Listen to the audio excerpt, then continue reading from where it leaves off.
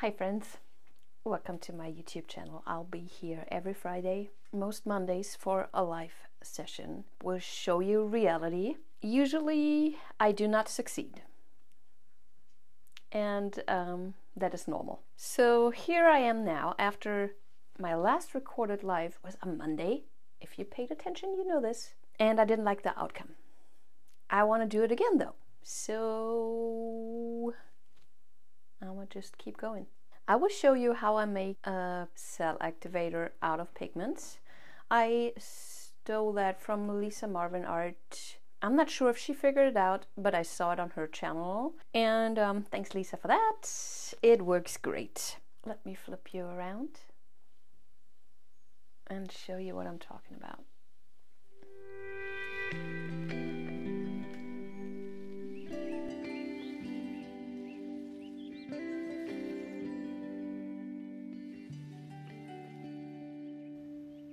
All right,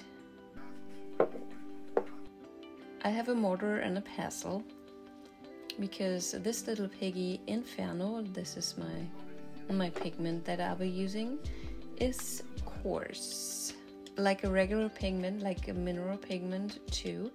That is normal for those kinds of pigments, and you usually use a mullet and a glass plate to grind them. I don't have that right now, so I'm using a mortar and a pestle. Remember the amount of pigment you put in. So this step is, I'm not sure if this step is necessary. I use the alcohol to wetten the pigments and make a thick paste while I grind it. So I'm not 100% sure if that is necessary, or if you could just use the matte medium that we're gonna add in a bit. So we're not using gloss gel. The matte has something to it that helps create the cells, and since this is a matte color, we don't need the gloss. I add the same amount as the pigment, so it's a 1-to-1 ratio.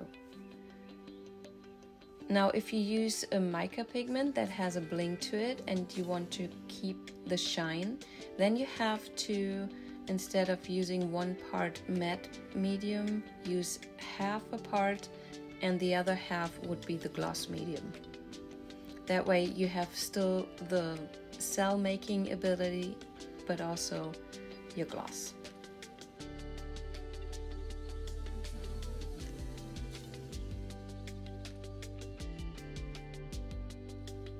Okay, so now we basically made a paint, and we just proceed like we would making our 2-paint Cellactivator. Depending on how much of the matte medium you put in, the amount of Australian Floetrol varies. That's why I just go by feel. Okay. If you've seen my last live, I had a color combination in mind. I tried it out, didn't like it. That was, yeah, a few hours ago. So those are the drips of my scraped painting.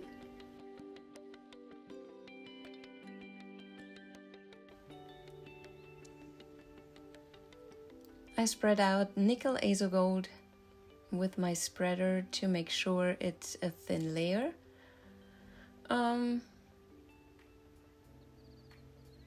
Maybe not necessarily that it's a thin layer, but that I cover a lot. I think that's more my aim here. I cover that with my purple. And I spread that out that much also because I want my canvas in the end covered with black. So I will add my black layer. And yeah, I do that to have a black background, but also the effects you're getting with that are just So cool. And now I add my Cellactivator that we just did. It's so intense. This one is also this little piggy. I did it the same way. It's mosh. Yeah, this was a surprise for me as well. I thought that the hairdryer might be a little bit too powerful for what I was going to do. I didn't want to spread out the paint, my puddle, too much. I wanted more to expand when I tilt it and spin it out. So I keep doing this. And this one I just added a line. Not really sure what I wanted to do other than create, I don't know, it looks like a creature. Well, for now. So I keep playing and see how elastic the Cellactivator is. It's very stretchable and it holds its shape very well. I try to develop different ways to get rid of my paint on top of my palette knife when I want to stop a scoop and drag. I get a little bit bored of those piggy tails, especially when they're like white. Okay, another puddle. And this thing was very impulsive. So I spread out the Cellactivator a little bit as you would when you're blowing out a bloom. And then I added a short, powerful blow right in the middle of it, and it creates these splatters. The splatter blow would be a good name.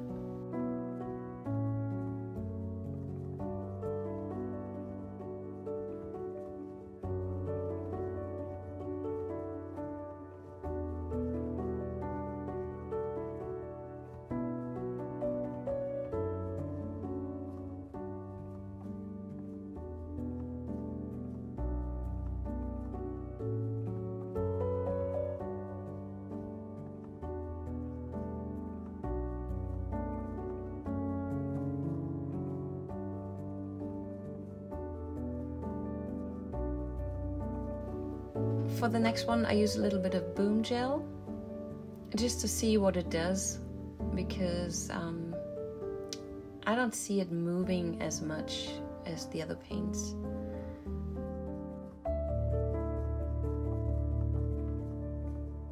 There was it again, and see how cool the white splattered over the composition.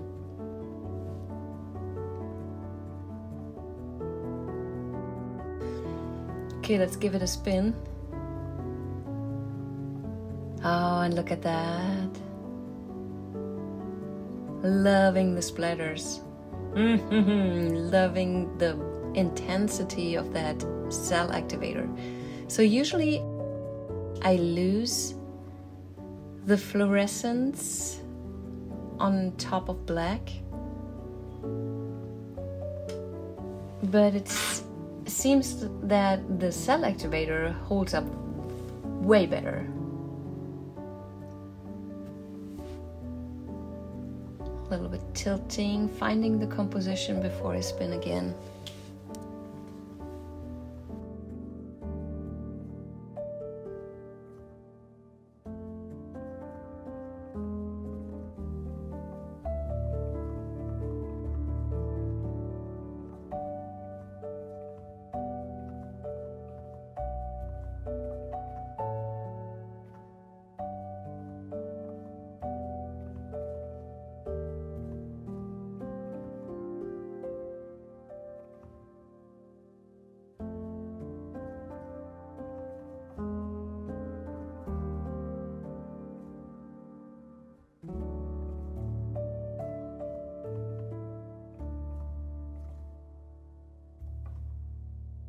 Yeah, I'm just loving the intensity, and I love the shining through layers.